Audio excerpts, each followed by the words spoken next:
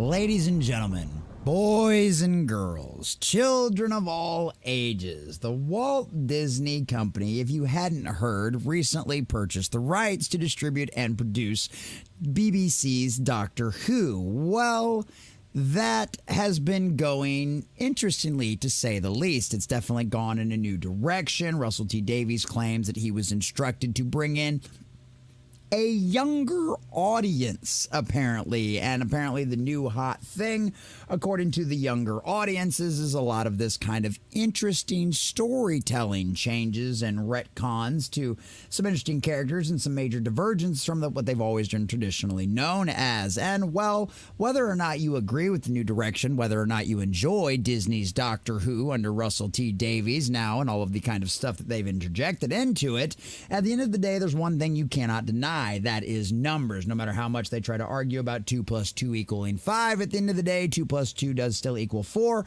And numbers, especially when it comes to money and ratings, actually matter. And needless to say, ladies and gentlemen, Disney's Doctor Who, no matter how much they try to spin it in the access media, no matter how much the legacy media tries to continue to shill for it, is simply not working out for yourself in any way, shape, or form. And it turns out, no matter how much the Walt Disney Company seems to be completely and totally down for the spirit of the age and injecting the agenda into absolutely every IP they can get a hold of, it looks like things might be so bad over there at Disney Doctor Who that, according to the very showrunner himself, the one that was brought back in, the one that gave some of us hope that we actually might get good Doctor Who again, is saying that there might not even be a second season. And ladies and gentlemen, tell me that's not absolutely hilarious. And since we're all about making shame great again around here, boys and girls, that's exactly what we're going to do today, because we are going to shame them with their very own numbers and once again reinforce why Russell T Davies is saying that a second season may not happen. The whole show might be scrapped, and that'll be nothing more than an absolute abomination because of failures in the ratings and failures with the Neo Doctor Who new Disney direction they wanted to go.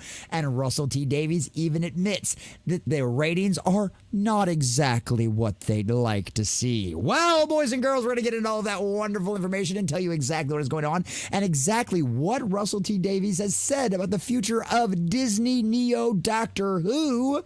But before we do, I want to remind any of you out there who are actual Doctor Who fans, who are traditional Whovians, if you would like to join us every Sunday night at 7 p.m., Mr. Grant Gregory and our dear sweet Sunker Maiden join us to discuss When Who Was Good, where we review full episodes starting off with the Christopher Eccleston era and going all the way through Capaldi. We're currently on the 4th season of David Tennant right now. It's a really good time, right? It's a really good time. We have a lot of fun. Mr. Grant Gregory is full of a lot of great background information that just I had no idea about stuff. He's been a Who fan since he literally came out of the womb, and it's a really good time, and it absolutely does give you a very nice palate cleanser for all of us Who fans out there who are disappointed and disastrously dumpster fired about everything that is currently going on. So go ahead and make sure you come and check us out on Sunday nights for that wonderful time. And if you haven't already, make sure you smash that like button, subscribe or follow if you have not already, and leave us a comment down below and let us know if you'll be joining us on Sunday nights to review When Who Was Good.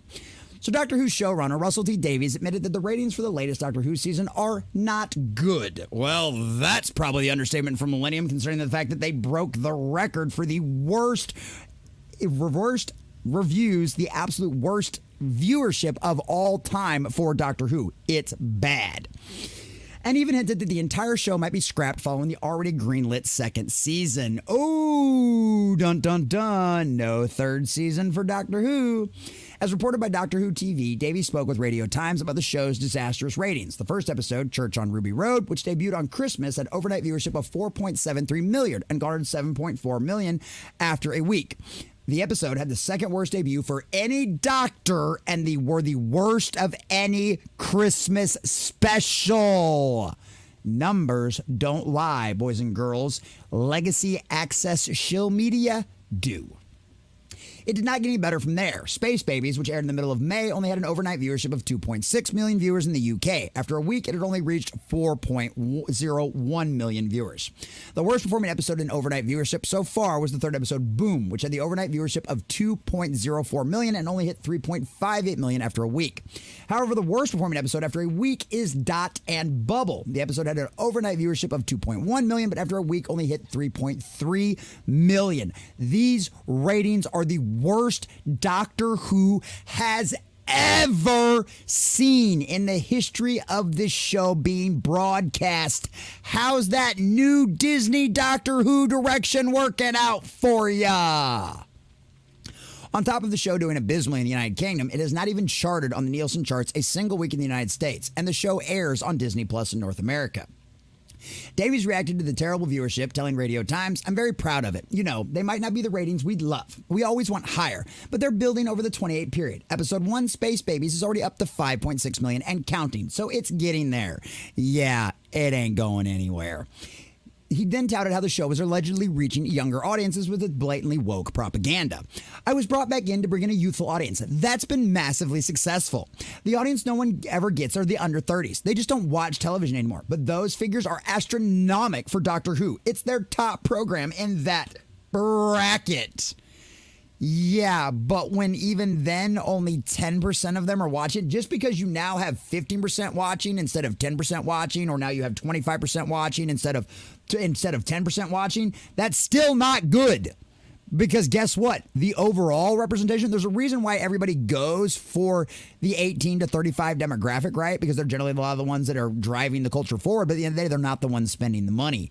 And clearly this isn't working out. So it doesn't matter. You can get this little niche audience. And you know what? If that's what you're going for, Russell T. Davies, enjoy your niche audience. Because guess what? It's not going to pay the bills for a show that the Walt Disney Company is spending hundreds of millions of dollars on.